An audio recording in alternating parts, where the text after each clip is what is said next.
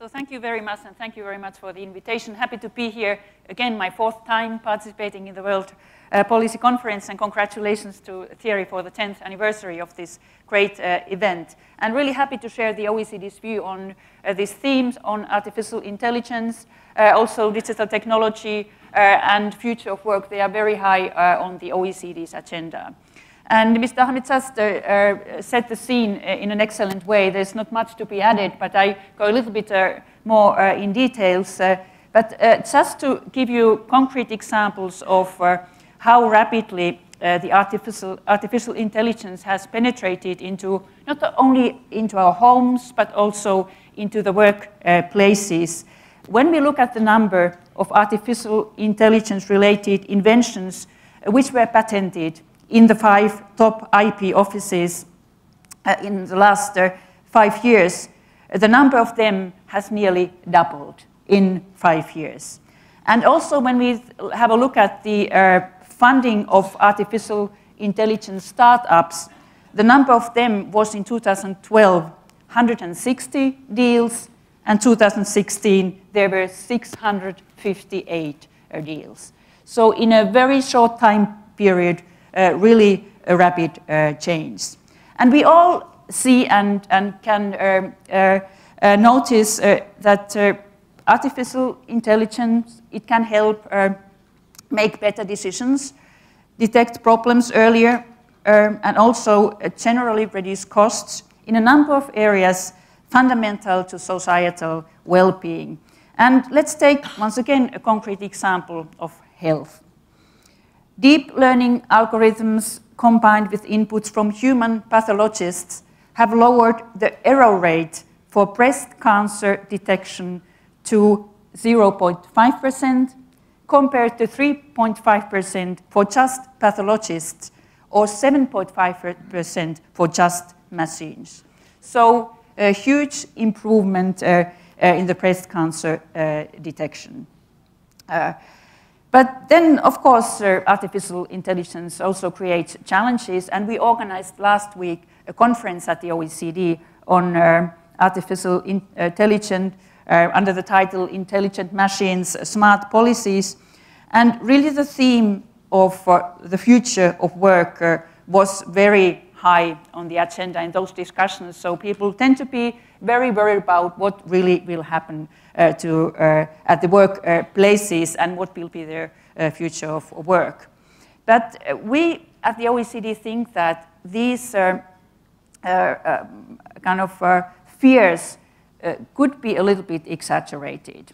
And I personally also think that we should be rather optimistic when we think about the future of artificial intelligence and future of work. Mankind has been able to survive the earlier technological and industrial revolution. So I'm sure, rather convinced that we are going to, we are able to survive this in an excellent manner.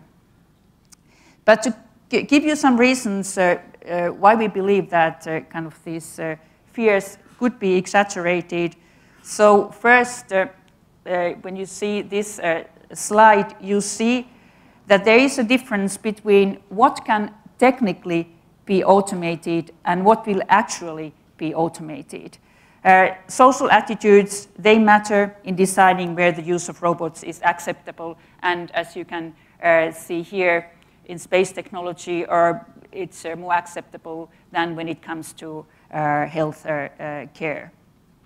And another reason why we think that maybe these fears are a bit exaggerated is that what will be changed are individual tasks, not entire jobs.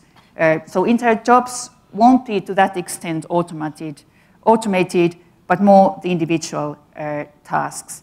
So the change, the nature and content of most jobs rather than resulting in their total automation.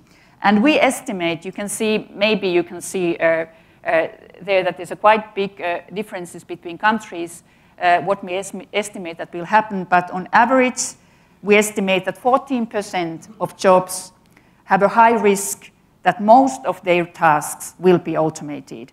But another 32% of jobs are likely to see profound changes in task composition. And the third reason why we think that maybe we fear a bit too much is that technology, it destroys jobs, but it also creates new jobs. We all can see around many new jobs of which we couldn't even dream of or think of. One example, bloggers, who thought 20 years ago that there will be that kind of a profession, what we see now. But really, it is so that governments have to be ready to face this change, and we are facing risk of increasing inequality in labor markets and beyond through the changes that digital transformation is bringing to the organization of work and the way labor markets function. So, of course, I want to underline that governments have to be awake in order to help people to navigate to digital transformation. And here you see the third reason. Employment rates have risen in most advanced countries in recent years. So the future of work may not be so bad as some people fear. But then I come to the points, what should be then done by the governments. So first, we need to adapt our skill policies. The skills composition of jobs is changing, and here you see that in almost all advanced countries, we have seen a decline in the proportion of middle-skill jobs and an increase in the proportion of both low-skill and high-skill jobs. But really, in order to face this phenomena, skills composition is utmost important, and the governments really have to improve the education system. When it comes to the basic or the elementary education, people need a mix of strong cognitive and soft skills to complement their ICT skills. And also, we have to have a look at the lifelong learning possibilities for adults. That system has to be improved much, I would say, in all the countries. Skills policies, the second policy area is active labor market policies, so that workers who lose out in this transition, we can provide them necessary income support, but also means to find a new high-quality job as quickly as possible. So skills, active labor market policies, and third, also social security policies, which we already heard here.